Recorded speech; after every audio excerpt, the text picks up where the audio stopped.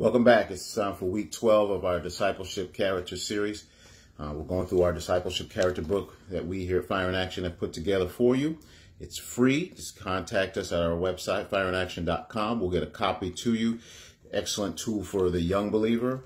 Excellent tool for those looking to expand on their discipleship, something that we are all as followers of Christ called to with simple yet profound messages about certain topics that are of extreme importance if we're going to walk our walk to the fullest, which is exactly what God's desire is, to not just live life here on this earth after coming to know Him, but to continue to look to expand on who we are in Christ and living a radical lifestyle for Him for the remainder of your days on this earth, which leads us into our topic today, because we're going to talk about one of the two places you go when you leave this earth. This body we have is corruptible.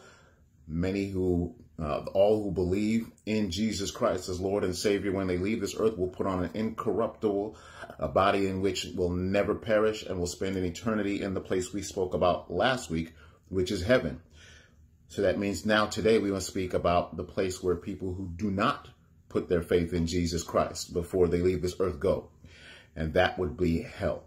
And let me point out something to you about this particular topic. Whether you realize it or not, we live in a nation here in the United States of America in which about 40% of the people that live in this country don't even believe that hell exists. We live in a nation in which 40% of people believe that everyone, when they die, goes to heaven. No matter what you've done with your life, no matter what choices that you've made with your life.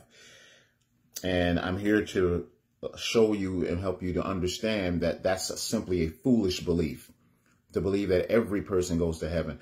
And most of us, when we think about our family members or those that are near and dear to us, those that were popular figures in, whether it's the music industry, sports industry, what have you, we just assume, especially if they had a lot of money, if they made a lot of good decisions about how they treated people in their lifetime, that qualifies them for heaven.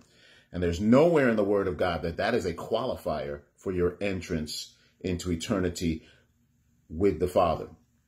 Matter of fact, for those of us who believe that being good is what gets you into heaven, that is one of the biggest fallacies in all of history. And a simple way to prove that is the simple fact that there is no one who is good. How do I know there's no one that's good? Because Jesus Christ, God Himself in the flesh, said that He Himself is not good. In Luke 18:19, Jesus Himself says, "You call me good? Only God truly is good." Making a reference to Him in His physical body, trying to point to the fact that us in our physical body cannot obtain whatever is actually good. Because from the moment that original sin enters into your life, you no longer can be considered good. You can be considered righteous, but not by what you do, but by what Jesus Christ came by giving His life on the cross, becoming the curse of sin for you, did for you. But you yourself on your own cannot be good and cannot do enough good in order to erase original sin from your life. And if you cannot erase original sin, then you cannot you cannot close the gap between you and God the Father, who will not allow sin into His presence in His eternal home. So in other words, you either have a choice. You have a choice to follow Jesus, entrance into heaven, or opportunity to choose to not follow Jesus. And by making the choice, key word, choice, this is not His decision. He does not decide your salvation. He gives you the opportunity to make the decision. The free gift is given of salvation is given to you if you choose to receive it. But if you choose not to, then the alternative to heaven would be the eternal place that you go. And that would be hell. Understand, we all live eternally. You do not leave this earth and then pass away into nothingness. Your soul lives eternity. It lives for eternity in one place or the other. And also realize this: hell, being a real place, is not a place that God created for you.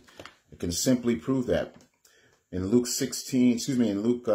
25, The Bible says that the eternal fire prepared for the devil and his demons, obviously a reference to hell. Notice what it says, that this place was prepared for the devil and his demons. And you got to ask yourself a serious question. Would a loving God who loves you actually prepare the same eternal place for you that he prepared for Satan? I think we know the answer to that. So if he did not prepare that place for you, then understand that the place he prepared for you is heaven. So if someone were to go to hell, the choice was made by them to not follow Jesus. This is why Jesus said in John 14:6, I am the way, the truth, and the life. What did he say? No one can go to the Father except what? Through me. You cannot come to the Father unless you go through Jesus. There's many religions out there that would try to get you to believe that the God they worship is the same God we worship, that there's many different angles and ways and opportunities to get to God. But Jesus made it simple and plain and clear. The only way to God is through me. Therefore, the only way to heaven is through him, is through Jesus.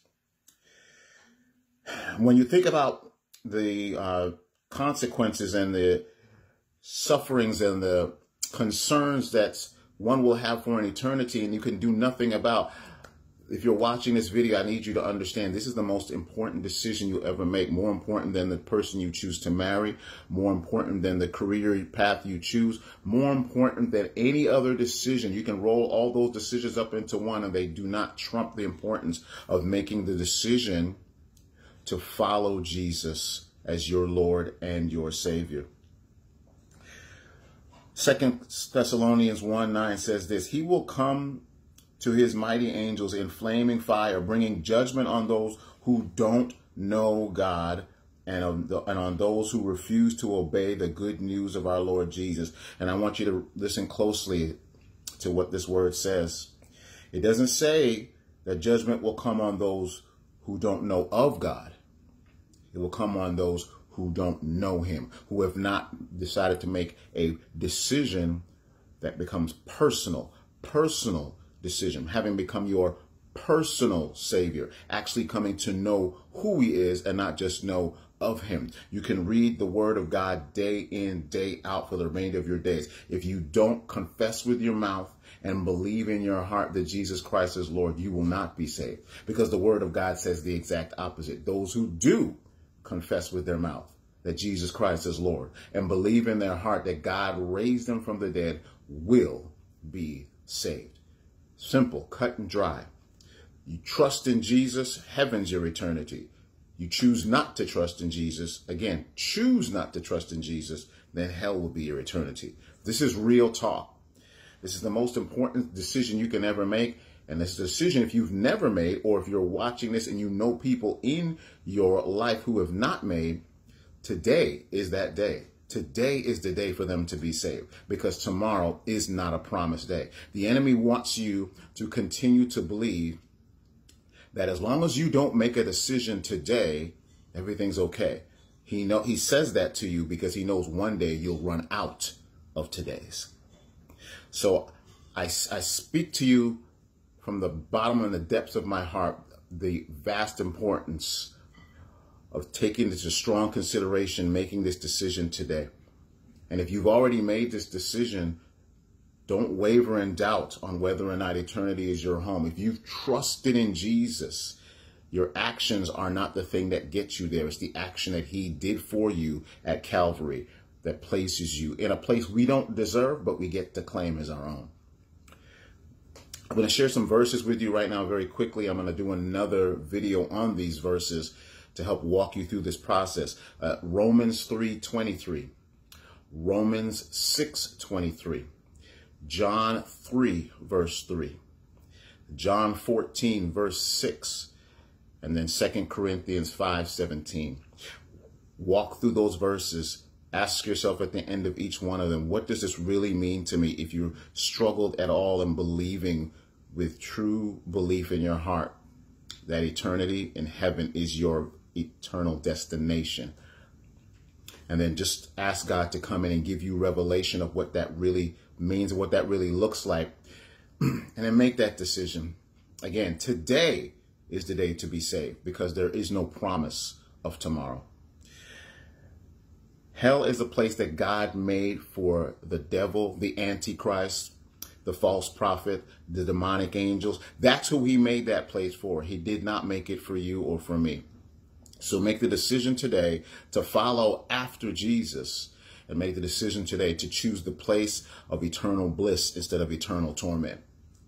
And if that is something that you've already cemented in your heart, today is our day to then go out and share the grace of God, because this is the hour that we are called to do that, to be the ministers of reconciliation, the ones who carry forth this message of the Great Commission.